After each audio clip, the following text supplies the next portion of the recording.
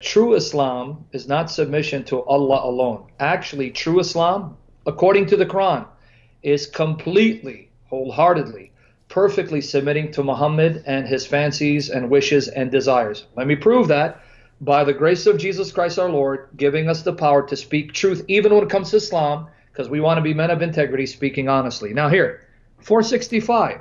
But no, by your Lord, they can have no faith until they make you, O Muhammad, in parentheses by Hilali Khan, judge in all disputes between them and find in themselves, internally, no resistance against your decisions and submit with full submission. Hold on. No resistance against your decisions? You're telling me that a Muslim can have no faith, no real Islamic faith, unless he has no resistance whatsoever within himself to Muhammad's decisions, and he accepts Muhammad's decisions.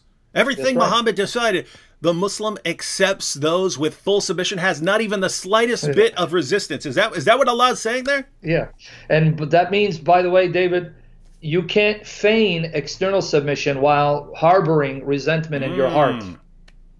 It's got to be from the deepest conviction of your heart that you will surrender fully to Muhammad. Now, you go read the historical context of this passage. It says that a man went to Muhammad to settle dispute. He didn't like Muhammad's decision. He went to Abu Bakr. Guys, I'm not making it up. Abu Bakr told him, well, did Allah's messenger already decide? He said yes, but he wasn't happy with the decision. And Abu Bakr said, well, he's decided. Why are you coming to me? The man was still wasn't satisfied still. So he went to Umar ibn al-Khattab.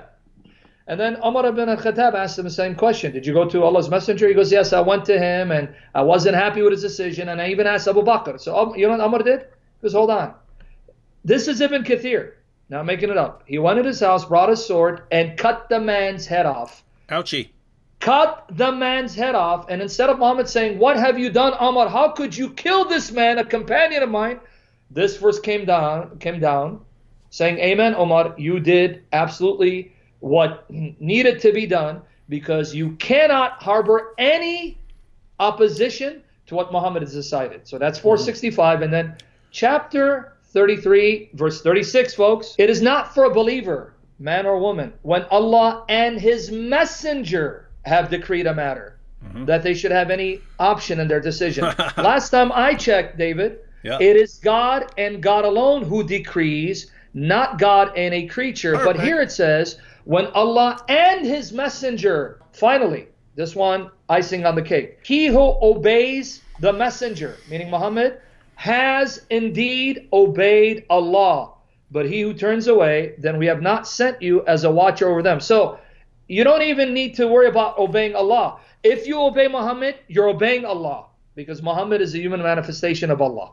Let me read chapter 3, verses 31 and 32. And the reason why I want to read this is because of the commentary. Say, O Muhammad to mankind. Now that's in parentheses by Hilali Khan. If you really love Allah, then follow me.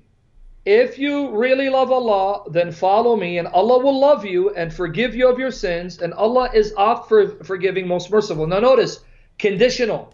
Do you want Allah to love you and forgive you? You must follow Muhammad. In other words, if you don't follow Muhammad, Allah will not love you and he will not forgive your sins. And now notice verse 32. It actually states that. Obey Allah and the messenger. But if they turn away, then Allah does not love the disbelievers. Even though Hilali Khan translates it like, still you get the point. Here's what a commentary attributed to Ibn Abbas states. Now, for those of you who don't know who Ibn Abbas is Muhammad's first cousin.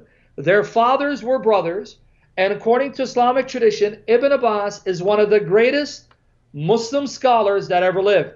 So here's this commentary attributed to him. Now some will question and say it doesn't come from him. Be that as it may, it's online. You can find it on eltafsir.com. eltafsir.com. Say, O Muhammad, if you love Allah and his religion, follow me. Follow my religion. Allah will love you. He'll increase your love and forgive you your sins, which were committed when you follow Judaism. Allah is forgiving of whoever repents, merciful towards whoever dies in a state of repentance. This verse was revealed about the Jews who claim they were the children of Allah and His beloved ones. When this verse was revealed, Abdullah ibn Ubay said, Muhammad is commanding us to love him as the Christians love Jesus. Yep.